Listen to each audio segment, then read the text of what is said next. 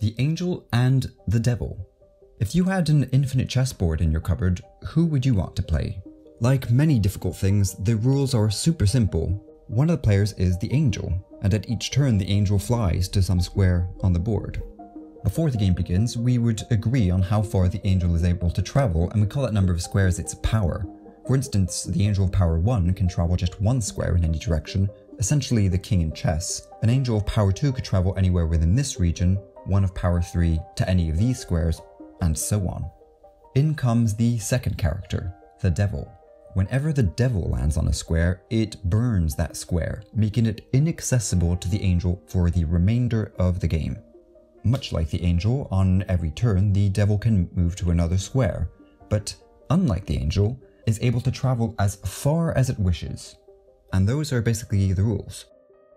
The Devil then wins the game if it eventually traps the Angel, and the Devil has a winning strategy if it is always able to win. A useful way to think about this is the Devil having a set of instructions such that regardless of what the Angel does, the Devil can look up the current layout in its large instructions book and deliver the perfect reply, which will keep the Angel contained in some large predetermined region at all times. The Angel has a winning strategy if the Devil doesn't, meaning it can always evade the Devil. So which character here has the upper hand? Well, when John Conway introduced this problem, and when he then wrote an article about it some years later, he published a collection of counter-strategies to ones that might seem appealing initially. I will briefly talk about the first and simplest. One idea you might have is, I'll have my Angel fly some amount of north at every move. Conway calls this Angel the Fool, and that's because the Fool loses to the Devil. Let's take a Fool of power 1. Here's what the Devil will do. It'll picture all the squares the Fool might land on in the forthcoming turns, and it plans to build a wall on the row just after. The Devil also takes note of the half distance between the Fool and the future wall. Every time the Fool moves, the Devil burns 1 out of 4 squares above. When the Fool reaches the halfway point, the Devil restricts its interest to the new smaller region now accessible to the Fool and concentrates its efforts on a shorter barrier. With every move, the Devil burns squares so that half are now taken, and we repeat twice more, blocking the Fool of power 1. Conway's first example is to show that this can be scaled to beat fools of any power, using the exact same tactic of progressively filling in a wall of suitable width far away, and every time the Fool halves its distance from there, the Devil restricts its efforts to a wall half that size. The distance at which the Devil builds its wall gets big extremely quickly. In fact, even for a Fool of power 2, to be completely foolproof, the Devil should start building around 8.5 billion squares north of it. For 24 years, the world only knew the Angel of power 1 would lose, but otherwise the question remained open. Then suddenly in 2006, 4 different, independent proofs came about answering some amount of the core question. And in this video, I'm going to talk about the really clever argument András Máthé makes to prove that Angels of power 2 or more have a winning strategy, which answers the question completely. What I like about Mathé's creative argument is that it involves introducing 2 new characters, and one of those is the Nice Devil. The Nice Devil avoids all squares which the Angel could have accessed at an earlier stage of the game. So the Angel is effectively building a growing region the Devil cannot land on. It might seem like this is a disadvantage, but here's our first fact. If the Devil beats the Angel, so does the Nice Devil. In other words, this restriction is not a disadvantage at all. Here's how the proof goes. Suppose the Devil has a winning strategy, and say the Angel of power 2 has flown along this path so far. The Nice Devil then does the following. It imagines the Angel traveling backward, but selecting the oldest possible square it can reach at each step. The result is a new legitimate path between the starting point and the end, which we call the reduced path. The Nice Devil looks at this path, conjures the Evil Devil, and asks, what move would you make if the Angel had taken this reduced path? If the Devil answers with a square within the forbidden region for the Nice Devil, we'll just have the Nice Devil pass that turn, but otherwise the Nice Devil will simply follow the real Devil's advice. There is, however, one subtlety that needs taken care of. What if when asked the Devil cannot give an answer? What if the Devil says, I'm sorry Nice Devil, but I never would have let this path happen, because I would have occupied one of these squares if I'd seen an earlier portion of this path? Well, if that were the case, there are 2 possibilities. If that square were outside of the forbidden region at that earlier stage of the game, the Nice Devil would have also burnt it, contradicting the existence of the original path. The only other possibility is if this burnt square were inside that earlier region. But then this would disagree with the path reduction we found initially, since that burnt square comes strictly later than the one the angel is on. So the reduced path is always recognized by the devil. And if the devil has a winning strategy, this path is a losing path for the angel, meaning the position of the angel is being kept inside some large predetermined region at all times, so the Nice Devil, which has the angel in that same position, also wins. So what's the mathematical motivation behind this? Well, another way of saying if the devil wins, the Nice Devil wins, is if the Nice Devil loses, so does the devil. In other words, if the angel has a winning strategy against the Nice Devil, it has one against the evil devil. Now comes the second character, which we call the runner. The runner can't fly over burnt squares, so runs alongside them, always moving forward, and always keeping squares to her left. We'll colour in blue any square the runner has been on. The author suggests imagining the squares not as holes but as walls instead, so that we can imagine the runner always keeping her left hand on a wall. In fact, we'll picture her painting that wall in green with her left hand.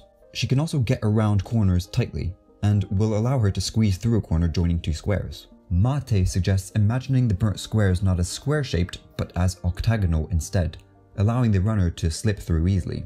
Finally, we'll ask the runner to simply go as far as she can within the accessible region the Angel of Power 2 would have. Obviously, the Angel of Power 2 can follow whatever moves the runner makes, so if the runner has a winning strategy, the angel does as well. It's worth noting for later that if the runner loops, as she does here, the green paint forms the boundary of a collection of squares connected by their edges. Unfortunately, if the runner loops, she also loses, but bear in mind the boundary idea. Here's where the fun begins. We'll have our two new characters play against each other, the runner and the Nice Devil. I'll revert back to squares rather than octagons because it's a little nicer on the eyes when there are lots of them. The runner is going to do the following. Before the game starts, she offers the Nice Devil all the squares to her left. The Nice Devil happily takes the offer, since deleting, quote, half the board could only be an advantage. But even if it declines, the runner can just imagine they're there. She can start moving forward, painting them in green with her left hand. When she eventually reaches an obstacle set up by the devil, she follows the algorithm previously described. Now let's imagine an incredibly scary scenario where the devil has somehow built an enormous barrier like this. And let's imagine that the runner has run along it mindlessly as she would. I've made the number of burnt squares deliberately unrealistic to emphasize portions of the proof, but any barrier would do. Now let's pause to think. How would the Nice Devil win? Well, to trap the runner, it'll need to close a loop. But because this is the Nice Devil, it's blocked by the runner's original blue path, since it isn't allowed to burn any of those squares. So the only way the Nice Devil wins is to force the runner to rejoin her original path from below her starting level. And before that happens, the Nice Devil needs to force the runner to cross that horizontal threshold in the first place. Let's imagine the Nice Devil manages this, and let's pause just before the runner is about to cross that line. Máthé proves this is impossible. To do so, we keep the game on pause, and we'll erase all of the pre-burnt squares other than a column of width 1, stopping at the height of the northmost square burnt by the Nice Devil in the game. Let us say exactly t turns have occurred till this pause. With the Nice Devil frozen in time, we now imagine the runner continuing her journey, eventually reaching the starting point. I'd like to stress that this isn't part of the actual game against the Nice Devil.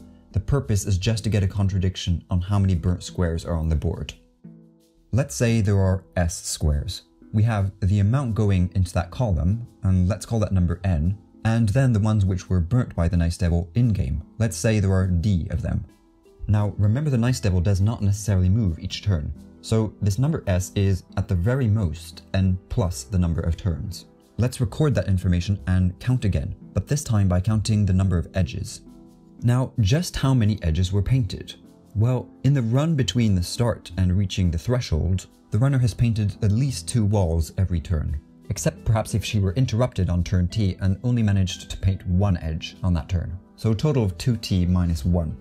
Next, we count 1 edge painted just before returning to the start, 1 edge painted at the top of the column, and at least 1 edge crossing the horizontal threshold.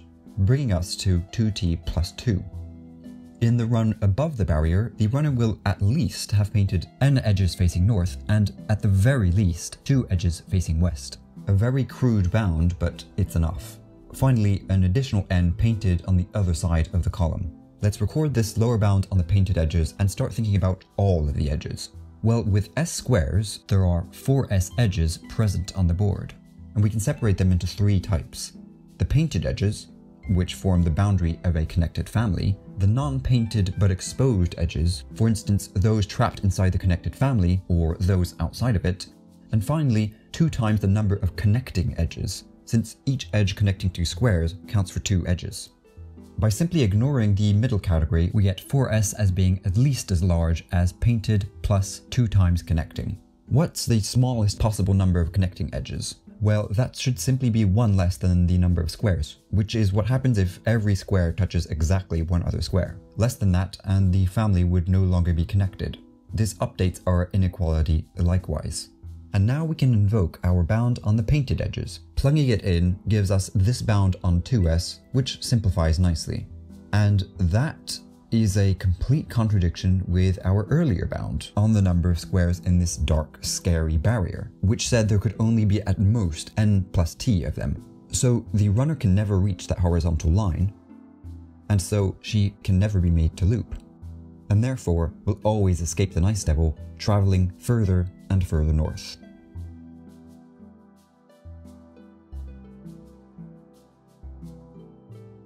I hope you enjoyed this video, which is based on the article The Angel of Power 2 Wins, written by András Máthé, as well as elements from The Angel Problem, written by John Conway.